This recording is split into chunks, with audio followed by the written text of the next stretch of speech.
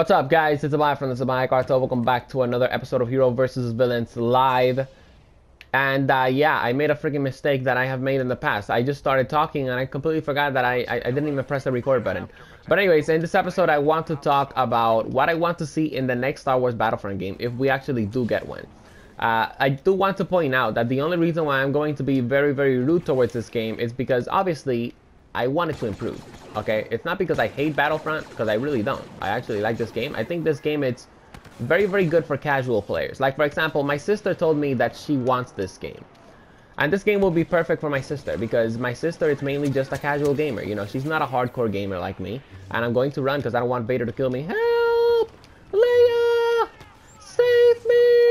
Oh my god! Alright, but anyways, yeah, you know, this is a very casual game. But you know, just because it's a casual game, like, it's not gonna get a fucking pass from me, okay? Because the reality is that this game fucking, it's fucking terrible, alright? It sucks. It has no campaign, no good co-op.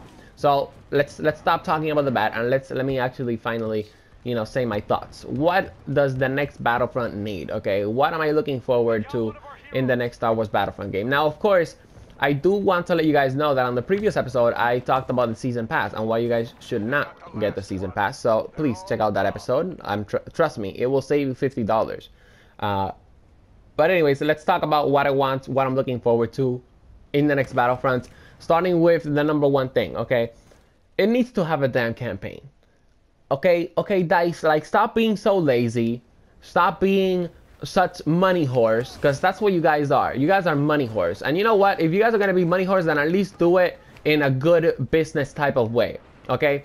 Because if you have a business and then you release a product over and over and over again because it's making you good money, then the product should be good. But Battlefront is not a good product. Battlefront is a terrible product when it comes down to the actual first-person shooter fan, okay? If you're a first-person shooter fan and you're someone that plays first-person shooters or shooters in general very, very frequently, you're really disappointed with Battlefront, okay? So yeah, Battlefront needs to have a damn campaign, okay? I don't care if it's 4 hours. It just needs to have a campaign. Oh, and by the way, if it's 4 hours, it better be fucking good, okay? It needs to have a good co-op game mode. What it needs to have, it needs to have that freaking game mode that I used to play in... Oh shit, I think Vader's here. But yeah, it needs to have that game mode that I used to play in Star Wars Battlefront 2 Renegade Squadron for the PSP, okay? Keep in mind that the PSP is something that has less processing power than the PlayStation 4. But yeah, it needs to have that game mode where you can actually go against the computer in an actual match. For example, you against the computer in a supremacy match. You're going against 12 bots or whatever, and it's you and 12 other bots in your team. That's what this game needs co-op wise. And on top of all that, it needs a co-op game mode that actually has replay value, unlike those freaking missions and stuff, okay? The co-op game modes in this game just feel freaking straight up lazy. Let's talk about the multiplayer now, alright? And I'm gonna go ham on the multiplayer, okay? One thing that the multiplayer needs is freaking prestigious. I'm level 55 in Battlefront, and I have nothing to strive for. The only reason why I play this game, it's because it's fun, and I want to have 100 episodes of Hero vs. Villains Live. That's the only reason why I'm playing this game. And I was really, really thinking about this. I think that after I reach 100 episodes for Hero vs. Villains Live, I'm just gonna stop playing the game in general. Why? Because, like, I'm not gonna get the season pass because it's just gonna be a waste of money. So in a way, you know, there really isn't any way to play this game.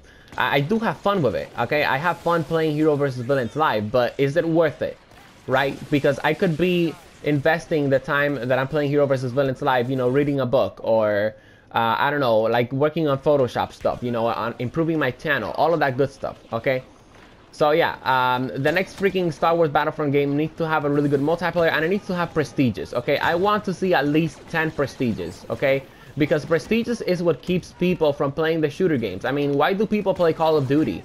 Because they want to reach the 10th prestige. People stop playing Call of Duty after they reach the 10th prestige. I mean, look at me in Advanced Warfare. I played Advanced Warfare until I reached the last prestige. And after I reached the last prestige within 3 weeks, I just stopped playing the game. Why? Because, well, I reached the final level. What else is there to do? Okay, that's exactly how I feel in Battlefront. Like, I already reached level 55. Like, what else do you want me to do in here? Because there really isn't anything I can do here. Okay, that's just a fact. So yeah, I want prestiges. I want more maps. I want at least 15 maps for the actual casual game modes and at least 8 maps for the big game modes. I'm talking about Walker Assault, I'm talking about Supremacy, and all of that good stuff.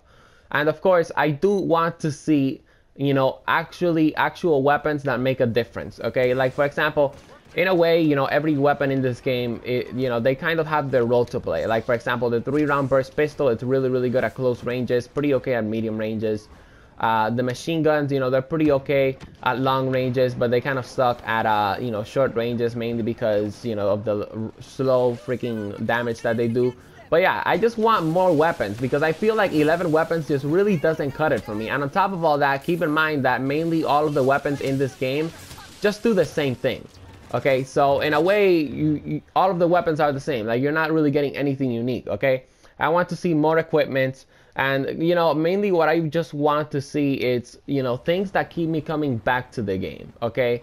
So in Call of Duty, you know, you do have prestiges, but on top of all that, in Call of Duty, you have titles and you have emblems that you can have. You have camos for your weapons. You have attachments for your weapons.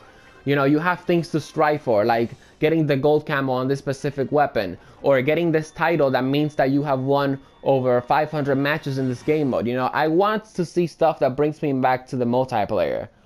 Okay? So yeah, guys, that's pretty much it. That's all I want to see in the next Battlefront game. I could, you know, make a super in-depth video, but this is just basic stuff that a really good shooter game needs to have. And, you know, this is something that the game is lacking. There really is no reason for me to go back to Battlefront, like I said. Okay? And in the next Battlefront, I want the game to have a lot of reasons, you know, for me to go back to the game. Anyways, I hope you guys enjoyed this video. If you did, feel free to drop it a like. Feel free to subscribe to join the Salvajee cartel. And I'll be seeing you guys on the next episode of Star Wars Battlefront Hero vs. Villains Live. Peace.